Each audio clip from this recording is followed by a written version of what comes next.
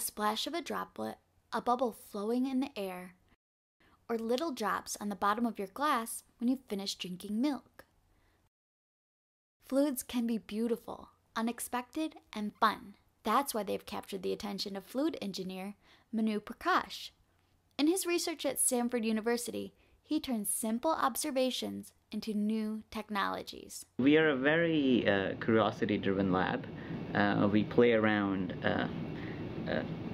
and figure out the things that we observe in a day-to-day basis, but then we actually critically examine that to take the lessons from those day-to-day very simple observations and apply that to build technologies that are faster, better, cheaper. One of his projects is trying to make a fluid computer. That's right, a computer that runs on drops and bubbles rather than electricity. Manu has learned how to make drops and bubbles talk to each other, or use fluids to control fluids. A transistor is an extremely elegant way to manipulate information, where if given a signal to be either on or off, it can decide or tell another signal to do something. So we took that same idea and implemented these little transistor gates, but now using fluids, where another control line that has little bubbles walking through will tell a different circuit to do either go right or go left. And depending on if you went right, it was the on switch, and if you went left, it's the off switch. So it uses exactly the same language of what an electronic transistor does, but now does that with a fluid.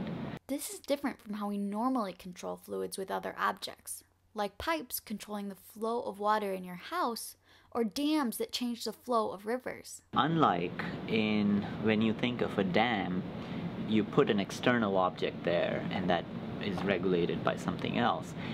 We came up with physics that actually allows fluid particles to talk to each other, and that's what we call hydrodynamic fields, where these little bubbles that travel around in a circuit are actually influencing the behavior of other bubbles. He found that fluids can be very complex and chaotic, like crazy patterns formed by the rapids in a river. But if you keep the conditions the same, even rapids do the exact same thing over and over again, forming beautiful patterns in the water's surface. And that's very powerful because it gives you the sense of empowerment that yes, this is a very complex system, but if you understand the physics, you get to utilize it in a very repeatable way. It's almost to a point that it's sometimes for us hard to believe how repeatable fluid phenomena are. Manu talks about his strategy for going from simple observations to complicated new technologies.